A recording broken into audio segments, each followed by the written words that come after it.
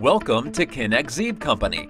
This instruction describes how to apply kinesiology tape to treat pain syndrome of fingers. You will need one Y-shaped tape 20 centimeters in length. Step 1. Apply the anchor on the wrist without stretch. Then apply the tape from the wrist to base of thumb with about 10% stretch. Step 2. Apply both ends spirally around the thumb. Option 2. You will need one I-shaped tape 7 centimeters in length. Apply the tape around the finger with about 10% stretch.